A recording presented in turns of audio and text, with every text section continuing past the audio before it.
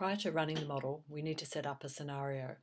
We have sliders that we can use to adjust things such as the initial patient state, the rate at which the patient deteriorates, the base time that the nurse takes to notice, interpret and respond to cues, the fraction of cues that are correctly interpreted, noticed and acted upon, the work environment and the base level of understanding.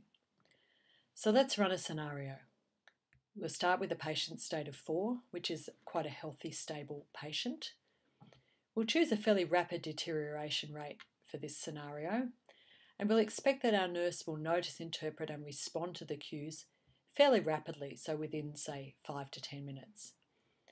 And the nurse will also correctly interpret the majority of those cues and correctly act upon them. So let's have a look at running the scenario.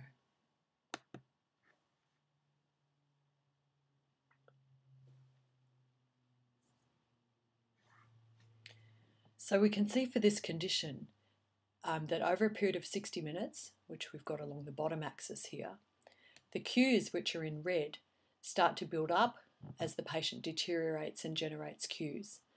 Over that time, the nurse notices the cues, as shown in green, correctly interprets the cues, as shown in blue, and then acts upon the cues, as shown in yellow. And we can see as the cues are acted upon, the cues themselves gradually disappear and dissipate.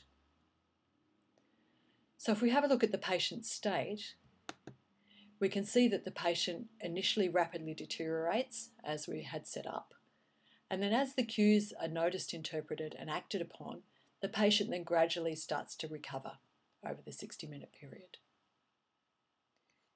If we have a look at learning, we can see that as the cues are acted upon and the nurse receives feedback as the patient's state changes, there's a gradual increase in learning that occurs.